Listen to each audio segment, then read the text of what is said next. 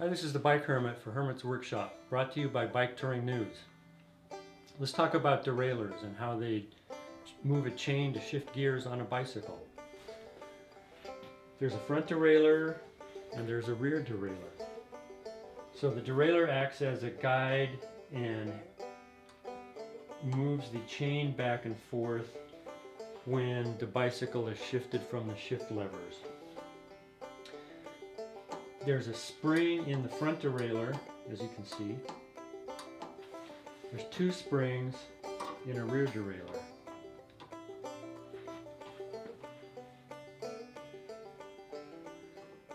And when the chain is run through the derailleur,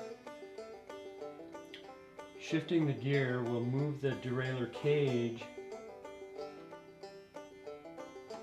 and guide the chain onto the teeth of the adjacent chainring or cog. So how exactly does that work? So now we have our chain installed on the bike and we have our shifter cable attached to the derailleur. So when we shift, we're tightening the cable, moving the derailleur out.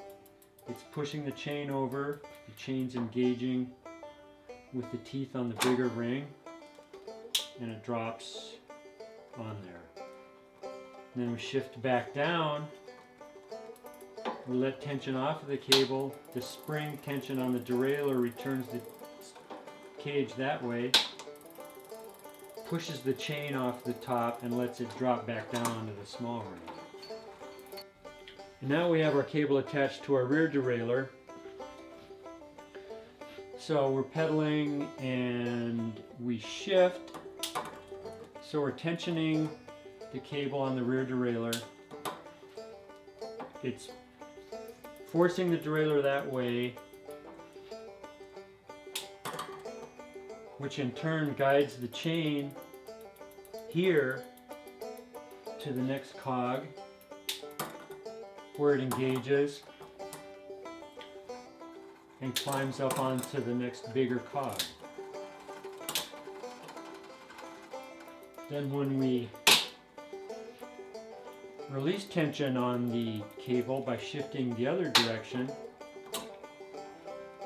the derailleur returns with its own spring tension.